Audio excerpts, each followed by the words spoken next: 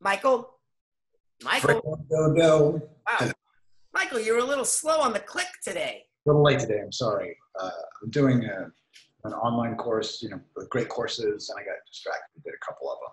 Great courses. The great course. You pick a subject: astronomy, cooking, something like Animal that. husbandry? I don't know. If they have that. But you get the idea. I'd be So yeah, I'll suggest it. I picked linguistics. Linguistics? Why?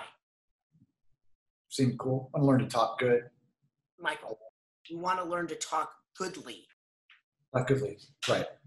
So I learned this thing that a double negative forms a positive, right? So like ain't no, isn't, is not no. So the is not no, it means yes, it means is. So double negative can form a positive, but there is no double positive that forms a negative. Yeah, right. There ain't no double positive that forms a negative, I guess is the correct statement.